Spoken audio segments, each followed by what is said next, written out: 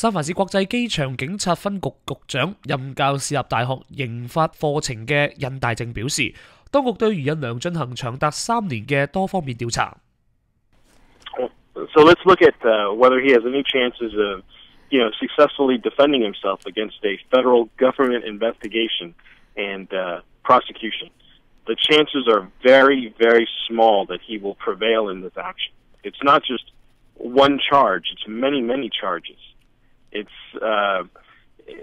too many conspiracies involved, and because of the complexity of each conspiracy, the chances of him successfully defending each one is very small. We can't control what the other 26 people are going to say. Maybe one of the other 26 wants to make a better deal with the government, so they're going to want to roll on Senator Yi. 佢表示，律師好難從證據中揾到漏洞。Because of the resources and the training and the professionalism of the FBI, it looks very unlikely that that they would have made any major mistake that would allow Senator Yi to escape on these charges. 而且控罪係為打擊華裔官員而設下圈套，可能性好少。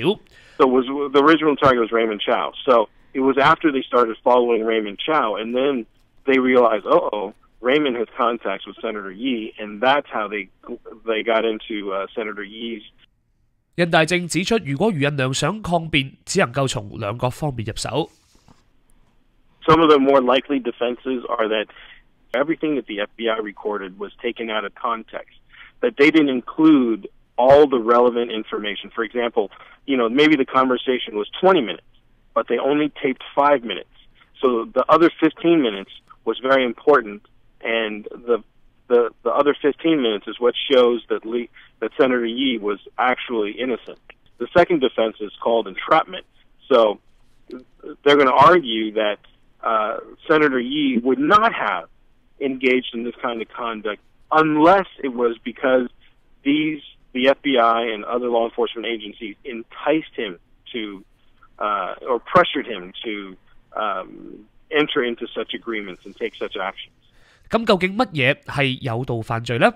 誘導一般人來犯罪，這一個的觀念，是源自於，就說執法人員去誘導這個社會人士去觸犯這個法律，然後這個犯法的人，他並沒有預謀或者計劃去做這件違法的事情，可是因為有這個誘導的這個原因在裡面，所以他去做了這一件觸犯法律的事情。什麼叫誘導？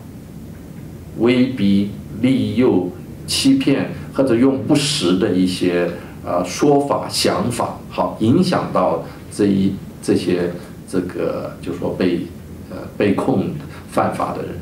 好，這個利誘的程度已經是超過一個正常人的想象。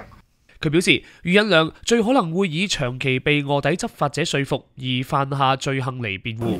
好，要是3年前這個創意，這個構想就是因為政府人員提出來的話，那這個就是有點符合這種誘導。